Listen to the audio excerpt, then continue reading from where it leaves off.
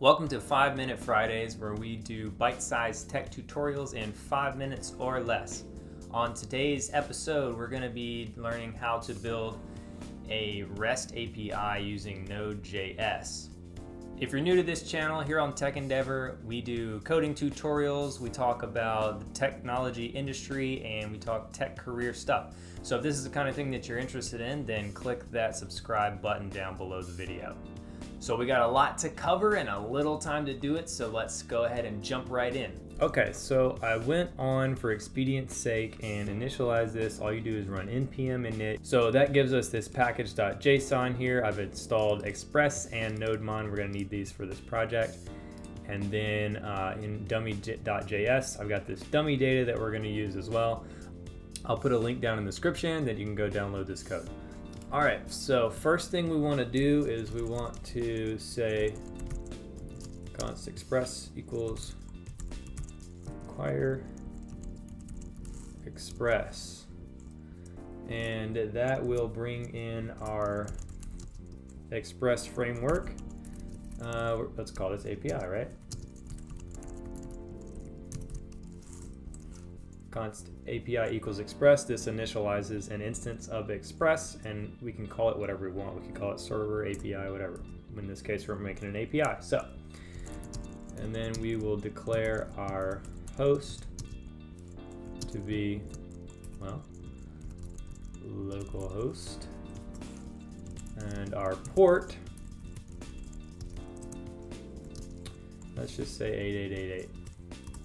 All right, and then we'll say API.listen, listen at the port, and then we're going to, let's do something a little cool, right? So let's just make sure, let's look at our data really quick. So say const data equals require dummy, all right? And then here, once we start this up, let's just log the data. Okay, so in package.json, make sure you have this line right here written, start NodeMon index.js, okay? And then you'll be able to do this, npm start. And you'll see, there, we've console logged, this is our dummy data, right? So awesome, cool, that's working. So now let's take that off and we'll say server, nope, not server, API running at host colon port.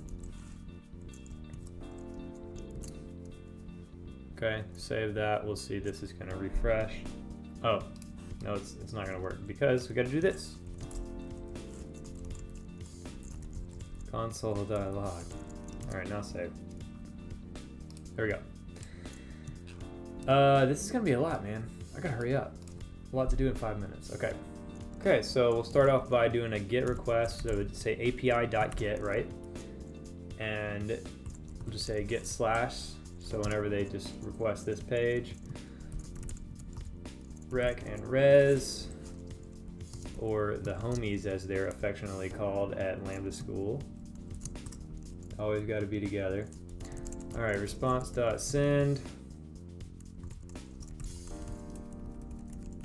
Welcome to this awesome API.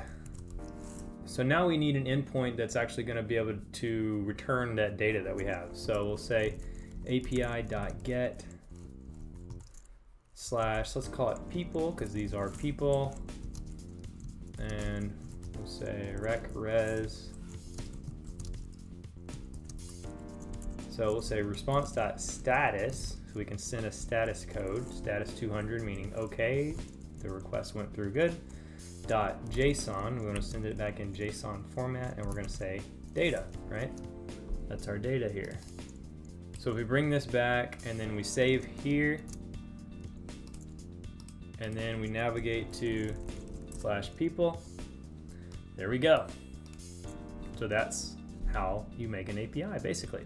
So obviously this is a very simple way to do it. It's just kind of a way to get your feet wet in it, and then you know, hopefully you'll take this and build on that knowledge. You know, obviously you would want to have you'd want to have a put endpoint, you'd want to have a post endpoint, delete.